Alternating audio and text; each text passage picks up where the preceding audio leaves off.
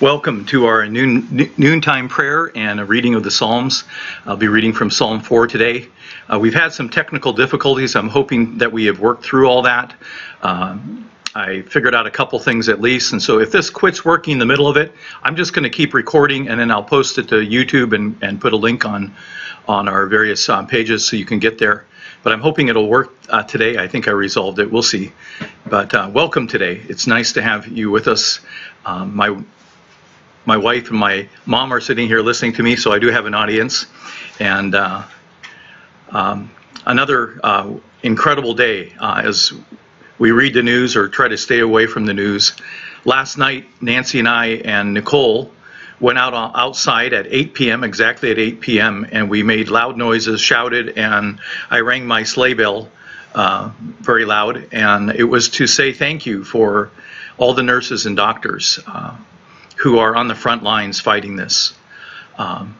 It amazes me the sacrifices they're making. I heard yesterday, I'm not sure if it's verified, but I'm pretty sure it's an accurate report that 39 doctors in Italy have died from the COVID virus. And that just grieves me. All around the world, families are suffering. And so let's begin with prayer.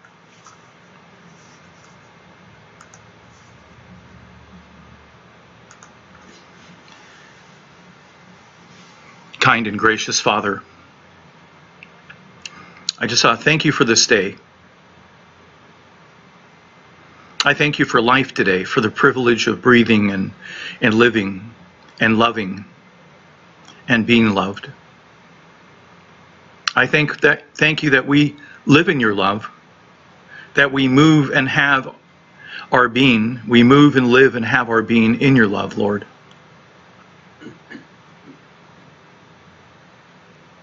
And Father, I lift up today all those doctors and nurses and CNAs and the people who are cleaning the rooms. I pray that you would protect them all around the world, Lord, in our own state, in our own hospitals, and in New York and California, where the virus seems to be spreading so quickly, Lord. I pray that you would give them understanding and wisdom and skill beyond their own capacities, that you would provide for them gowns and gloves and protective gear, the PPEs, Lord. I pray that somehow we would get into manufacturing these things quickly so that they can have enough. I pray for the politicians involved in who have an influence in getting this stuff made.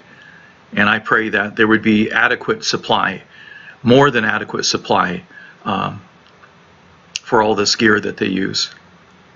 I pray for their own safety, Lord, especially those who are in their 40s and 50s and even 60s who are still nursing, who are still doctoring, who are still on the front lines and putting their own health at risk, Lord.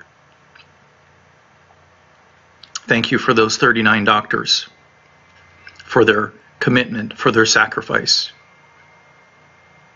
As I watch the world spin around again, there are doctors and nurses and CNAs all around the world serving in an amazing capacity, while the rest of us, our duty is to stay home.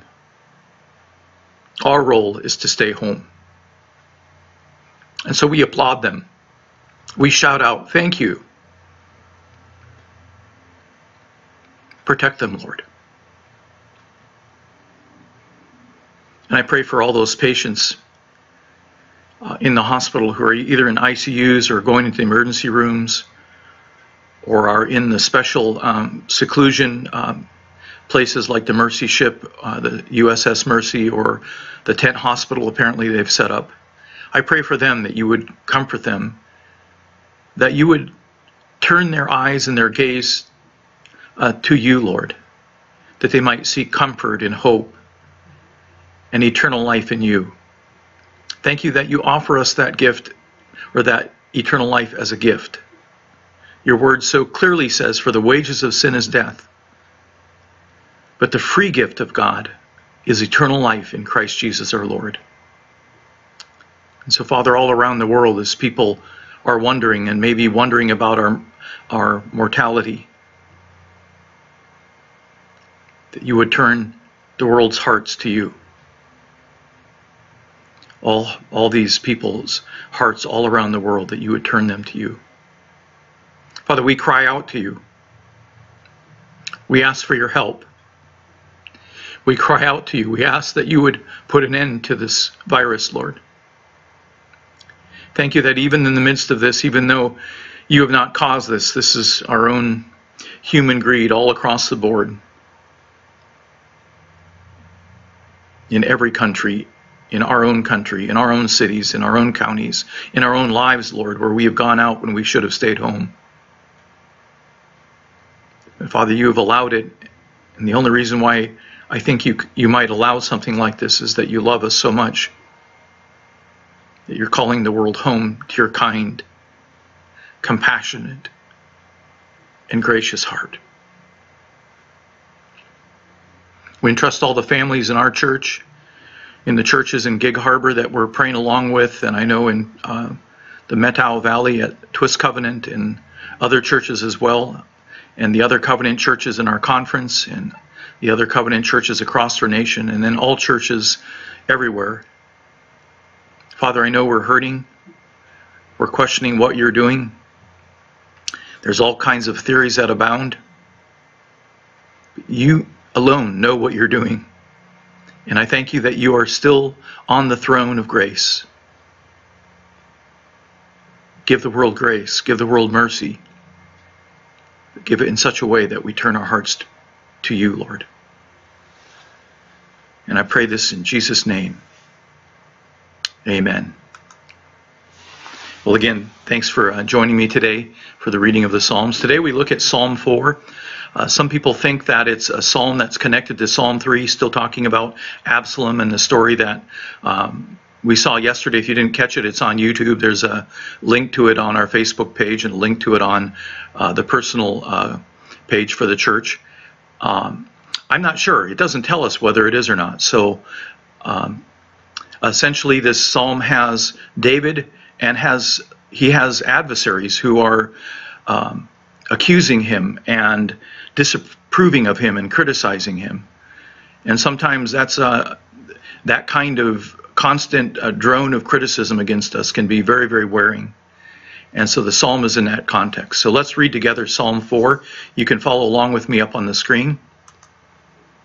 I chose this video background because it reminds me of a path fleeing from the people of Israel, or from his adversaries, and David had spent a lot of time fleeing from his adversaries. So that's why that video is there. So let's read Psalm 4. Answer me when I call, O God of my righteousness. You have relieved me in my distress. Be gracious to me and hear my prayer. O sons of men, how long will my honor become a reproach? How long will you love what is worthless and aim at deception?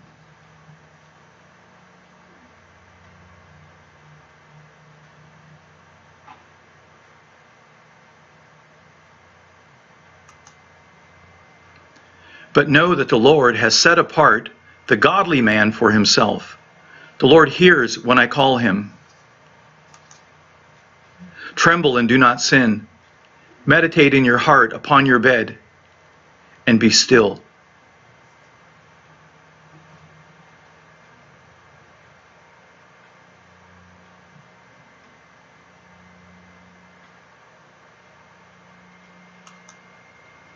Offer the sacrifices of righteousness and trust in the Lord. Many are saying, who will show us any good? Lift up the light of your countenance upon us, O Lord. You have put gladness in my heart, more than when their grain and new wine abound. In peace I will both lie down and sleep. For you alone, O Lord, make me dwell in safety. For you alone, O Lord, make us dwell in safety. So let's take a look at this from the beginning. There is this contrast between David and his adversaries, the people who are criticizing him. So he begins with, answer me when I call, excuse me, coffee break. That's better. Answer me when I call, O God of my righteousness. Some some commentaries I read said that that's the God who sees David's righteousness. I think it's not that at all. It says, answer me when I call, O God of my righteousness.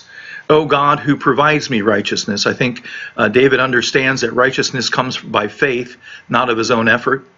You have relieved me in my distress. So he's looking backwards and remembering a time in the past when God had relieved his distress. I think that's a Hebrew way of thinking. To find hope in the future, they always look back to the past to find, to remember those times when God was with us in the past. So even today, you can take this as something you can do throughout your day, is to remember to your past when God was there for you, when he was so clearly there for you. I can remember multiple times when God has shown up in my life or in our family's life, or in my mother's life, or in my daughter's life, or in my wife's life, or my own life. And so he says, answer me when I call, O God of my righteousness. He's asking God to hear him when he calls out.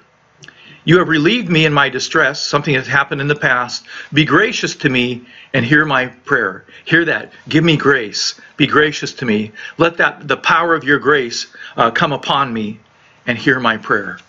And so everything that follows now is a prayer of David. This is a wonderful way to begin our day. It's actually an evening prayer, not a morning prayer. The other one we saw yesterday was a morning prayer. We move on and it says, O sons of men, how long will my honor become a reproach? So he's now talking about these adversaries, O sons of men. Could be Absalom and the Israelites who had turned against David, but we're not told that. So I think this is any group of people that were in David's life who were a reproach to him. What does reproach mean? It means to express disapproval of, criticism of, or disappointment in someone. So to be critical. So he had a whole group of people who were critical of him, disapproving of him, and disappointed with him. How long will you love what is worthless? People who tend to be critical are going after what is worthless. Do you ever have people in your life who are disappointed with you, critical of you, disappointed with you, disapproving of you? I know I have in my life. Sometimes it can be very painful. Sometimes words and criticism can hurt more than the kinds of physical abuses that people sustain. I'm not going to say that's always true at all, but those words can cut deep. How long will you love what is worthless and aim at deception? So what he's saying is these people have a wrong, these men who are adversaries, these women who are adversaries of his, they have a wrong focus. They are loving what is worthless. Grumbling and criticism, we think of it as kind of a small sin. Actually, it's a very big sin. I think it's 1 Corinthians chapter 10. Because of their grumbling, it says, the Lord sent the destroying angel and 10,000 of them died because of their grumbling. I'm glad we live under the new covenant, under a covenant of grace. But nevertheless, grumbling and complaining is still grumbling and complaining. How long will you love what is worthless and aim at deception? So they were deceived about David. They were not understanding that he was a man of God, a man approved of God, a man who had been chosen as a very young boy to be king. And now he's on the throne and people are criticizing him. I think anytime anyone is in political office, no matter what party they are, they're going to sustain a lot of disapproval, criticism, and people are going to be disappointed with them. I think people were disappointed with President Obama when he was in office, and they were critical and disapproving of him. I know that people are certainly disapproving of President Trump, critical of him and disapproving of him. But again, as I've said before, we need to be praying for these men and praying for Nancy Pelosi and Mitch McConnell and all of our leaders, our own Governor Inslee, and our mayor and the mayors of your cities and so on. We have a privilege of being called, we are called to be a kingdom of priests who stand in the gap between people we may not like very much and people we might even disdain. But I think there's this opportunity for us to understand that for God so loved the world, for God so loved President Obama, for God so loved President Trump, that we get ourselves in line with this deep and tremendous and boundless and immeasurable love of God that God has for the entire world, for everyone. And when we get ourselves in line with that and let that love start soaking in our lives and soaking our lives in that love, then we start seeing people through a different lens.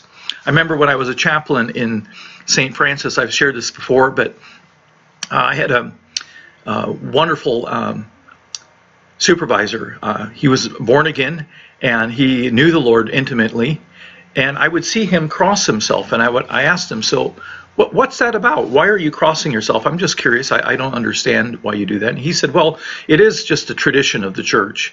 But he says, I found something very helpful in doing that.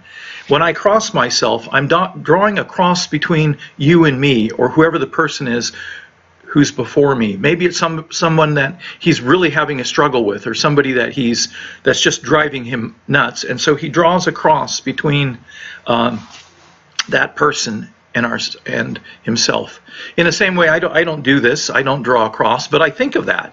I think of drawing a cross between whoever that person is who's disappointed in me, disapproving of me, or being critical of me, and remembering that God loves them. Same with our politicians, right?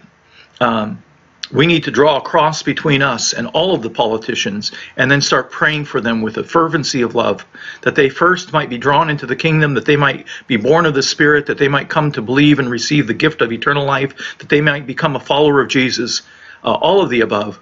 But secondly, that they might learn to walk in the Spirit, to walk in truth, to not walk according to the course of this world. Those are wonderful prayers. How long will you love what is worthless and aim at deception? And then that word Selah, which means pause and ponder this. So later in the day, when you have time, take out this psalm again, Psalm 4. And when the Selah comes, pause and think about what's been said. Moving along, it says, but know that the Lord has set apart the godly man for himself. Who's he talking about? He's talking about himself as king, right? This is a Psalm of David. But know that the Lord has set apart the godly man for himself. Is he saying that his life is together? No, if we're going back to that first verse, he says, the God of my righteousness. So he's looking to God for everything. The godly man is the man who lives, or the woman who lives, as if though God exists and submits to God. That's the godly man. We always think of it as character adjustment, as having that right character. But who of us can stand in our right character? It doesn't work, folks. Godliness is living as though God exists and relying entirely upon him for everything. And so he's talking about that he's been set apart as king. The Lord hears when I call to him, because he's been heard, because God has set him apart. You know what? We're called saints in the New Testament. Up to the cross, the primary term for those who were following Jesus was disciple. After the cross in Acts, you have a couple of occasions of the word disciple, and then not another occurrence in the rest of the New Testament. But in the word saint, it starts picking up usage in Acts. They overlap. There's one usage in Matthew, but it's talking about the Old Testament saints. And then from there on, we're called saints. Those, and here's the rub, those who are set apart. And so we too have been set apart by God, and the Lord hears us when we call. Yahweh hears us. Jesus hears us when we call to him. So I encourage you to be calling out. As one body, we can be praying for the doctors and nurses, praying for those who are ill, praying for the families who have lost loved ones, praying for the elderly among us that they be protected, praying for our own lives and our finances. And there's a lot to call out for, or call out to God for right now in our lives. And then moving along, it says, tremble and do not sin. Meditate in your heart upon your bed and be still. So now he's giving to these adversaries some instruction. He says, tremble, because you stand before a God who has put me on the throne. And in the same way, tremble. You are standing before a God who has set apart his church as saints. He has set us apart, but he set us apart for ministry.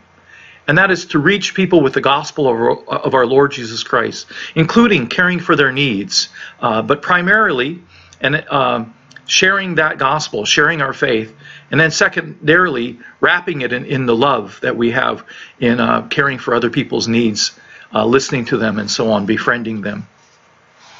And so he says, tremble and do not sin. He's asking to stop their grumbling, their complaining, their criticism, their disappointment, their disapproval. Meditate in your heart upon your bed. Have you ever woke up in the middle of the night and you're just wide awake? Maybe the Lord is telling you it's time to meditate. I know that happens to me. Maybe it's just time to pray.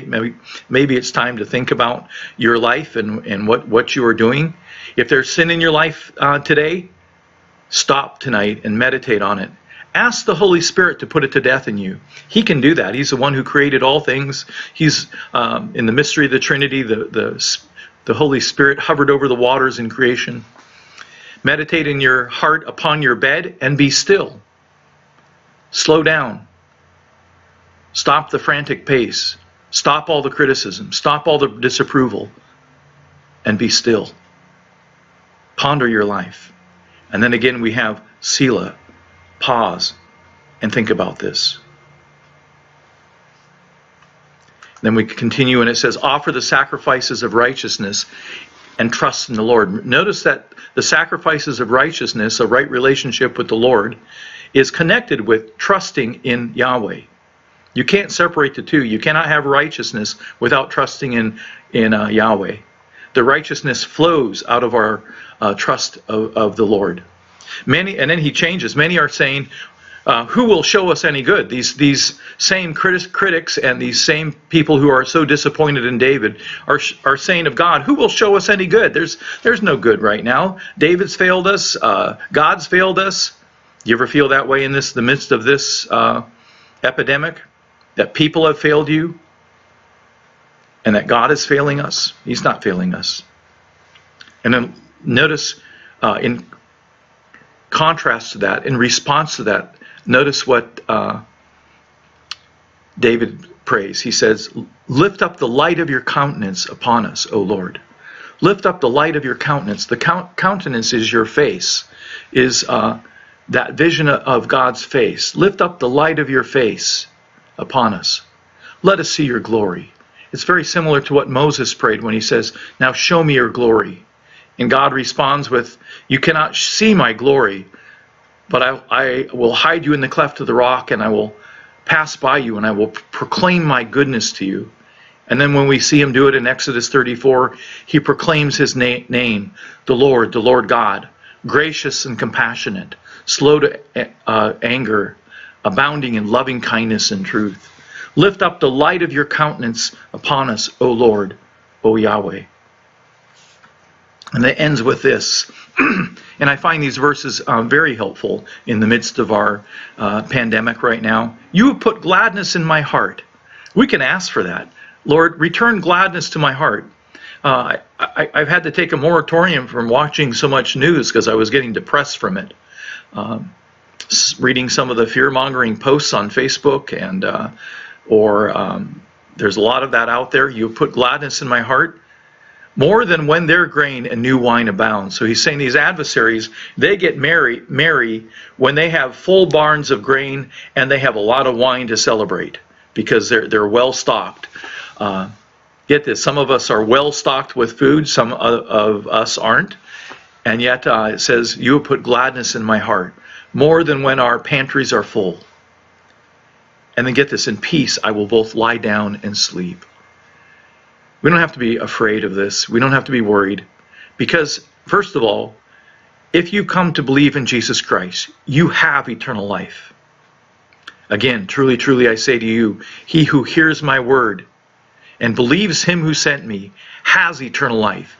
He does not come into judgment, but has passed, meaning he has already passed. She has already passed from death into life, from eternal death into eternal life. Therefore, because we have such a promise, in peace, we can both lie down and sleep. I can sleep knowing that he's my vanguard, that he's our shield about us. For you alone, O Lord, make me dwell in safety. What words for today? For you alone, O Lord, make me dwell in safety. It's a frightening thing. I go outside, we walk in the neighborhood still. just staying away from people. And it looks like the same world.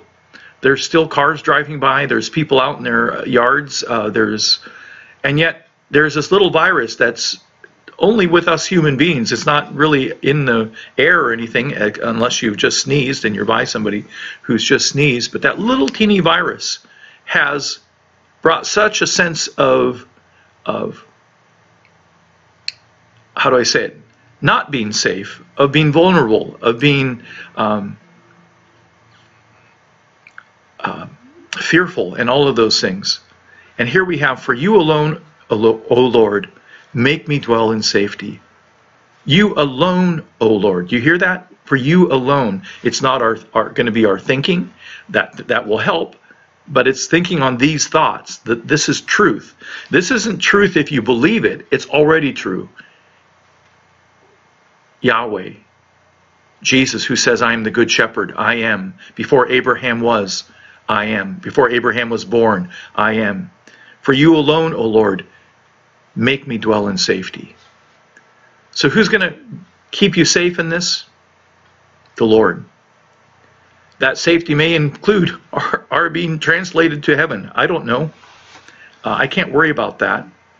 But we can take measures on our part to stay safe, like staying home. I think it's a responsibility right now. They know how this spreads, and it stops spreading when we stay home. So again, in peace I will both lie down and sleep. For you alone, O Lord, make me dwell in safety. Make that your affirmation today. Say it to each other as a family. Say it out loud. In peace, or even you can start at the top. You have put gladness in my heart. In peace, I will both lie down and sleep. For you alone, O Lord, make me to dwell in safety. Again, you have put gladness in my heart. In peace, I will both lie down and sleep. For you alone, O Lord, make me dwell in safety. Well, that's the psalm. That's the prayer. You can continue to pray for me as I get ready for Sunday. I hope this has gone live the whole way through. I will know in just a few minutes if it worked. So have a blessed day. I'm praying for all of you. If you want to chat, I can video chat on Facebook. I can talk on the phone if you need counseling or reassuring word. I'm trying to reach out to you. Nancy's trying to reach out to some of you. And so be blessed in this day. And contact each other. Even though we can't be with each other directly, we can talk to each other on the phone. People like Marilyn and Barbara who are by necessity shut up, and others as well. Call them, see how they're doing, talk to them. So thanks for joining me. I'm going to close with a blessing.